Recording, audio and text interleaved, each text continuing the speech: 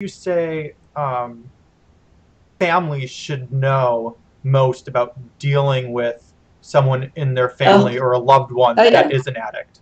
right. I have so I always say that my husband and I, we're high school sweethearts. We've been together almost 50 years, and our son's been ill for over 20 years, so we've been at this a long time.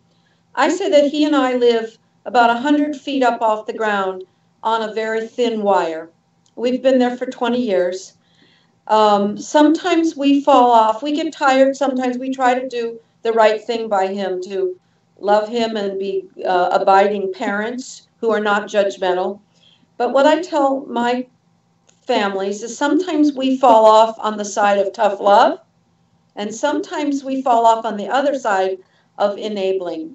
Mhm. And I don't think I have a miraculous answer about that. It's the one thing I know I love about my organization, A New Path, is we've always argued that our premise is that we should try to keep our children alive for the cure. Now that's kind of grand talk, but it's borrowed from AIDS, where they tried to keep the AIDS patients alive for the cure. Is there a cure? Well, actually, with AIDS, we're getting closer to it. Is there a cure for addictive illness? No, but we do want to keep our children alive. So I do think that's, but the other thing I'll say is I wrote an article last year called Do Not Hate the Tiger. And this is what I say to people.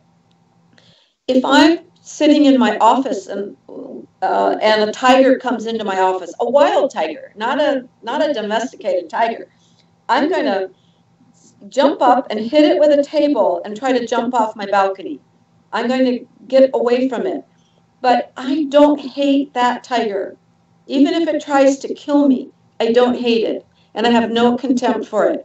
I appreciate it that it's strategic, it's doing what a tiger does.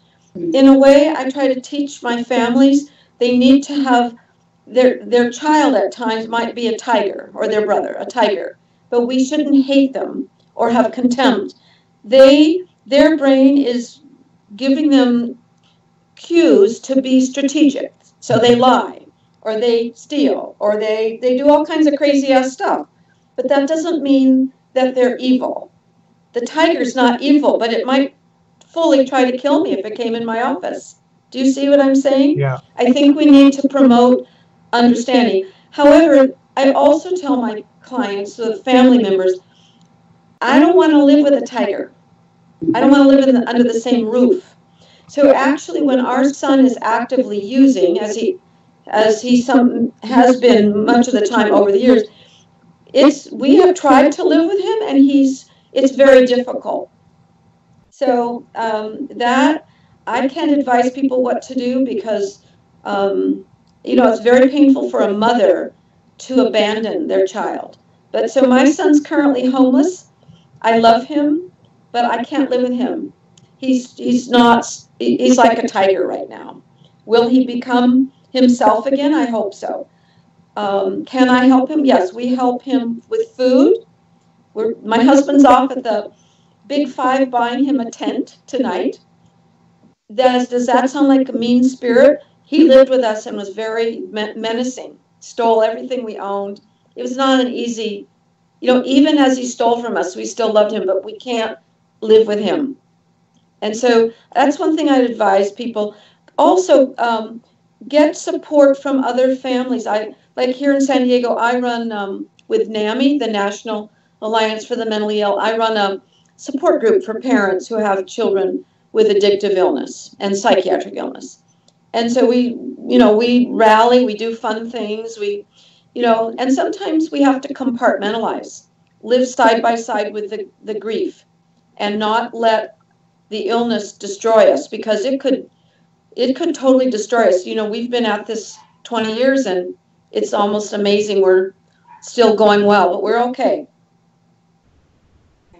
I really like what you said, because it sounds like you're recommending that you have to be aware of where things are and balance. And so there's not one way to do it. You have to be mindfully aware of where things are, with the safety issues that are at play currently in the moment, and whether, you know, your loved one is in the tiger state or if they're more themselves, and kind of managing that way. And I think that that's a really important thing for families to hear, because, you know, I myself, my family has struggled with addiction my whole life with different family members. And there's always, when someone's in the tiger space, there's a lot of feelings of guilt, and feeling like you're letting someone down, feeling like you can't, like you're not doing enough.